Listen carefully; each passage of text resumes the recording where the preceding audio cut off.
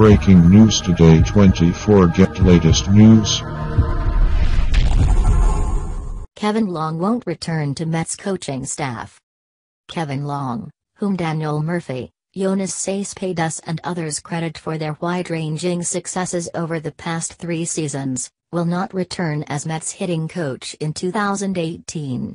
Multiple sources said the Mets intend to promote assistant hitting coach Pat Roessler into Long's old position.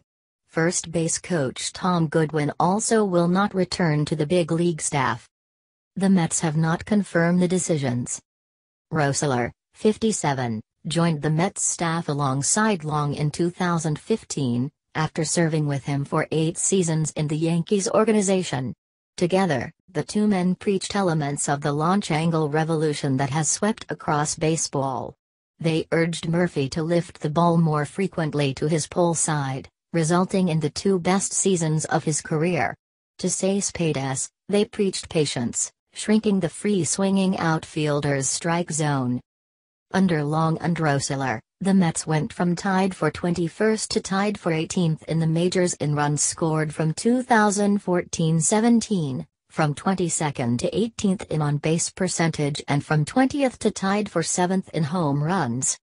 Long, whose contract expired Wednesday, interviewed last month, and was considered a favorite for the Mets managerial job that went to Mickey Callaway.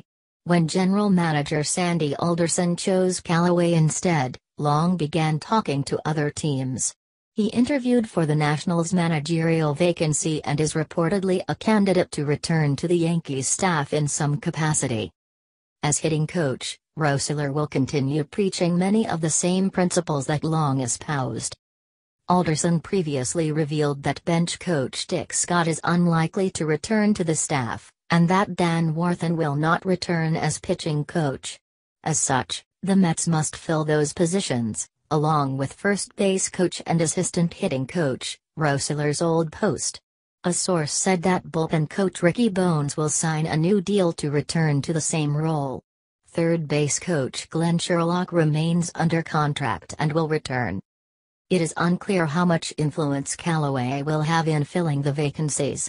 Multiple reports Wednesday evening indicated the Mets were closing in on hiring Dave Eiland, who was teammates with Callaway on the 1999 Rays as their pitching coach.